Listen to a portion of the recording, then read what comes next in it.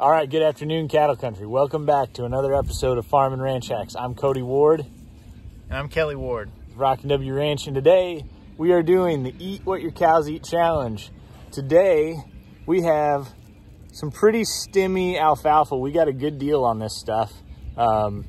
It's really not the first choice, but for the cost, the value is certainly there. And as you can see, our cows seem to be having no trouble with it. So without further ado, let's take a look and see. Now this is 2-year-old alfalfa, flaky alfalfa. It's been sitting outside.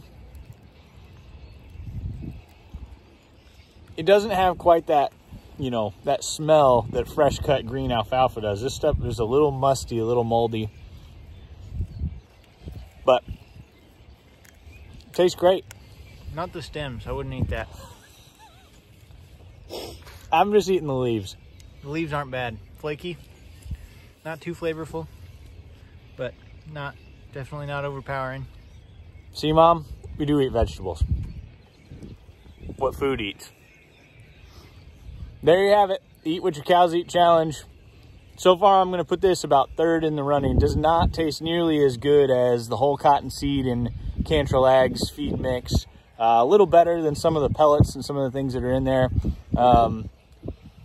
Beats ivermectin by a long shot. And I'm going to say Vitalix. Vitalix also has a pretty potent flavor that I'd probably eat alfalfa before I'd eat Vitalix as a human. So there you have it.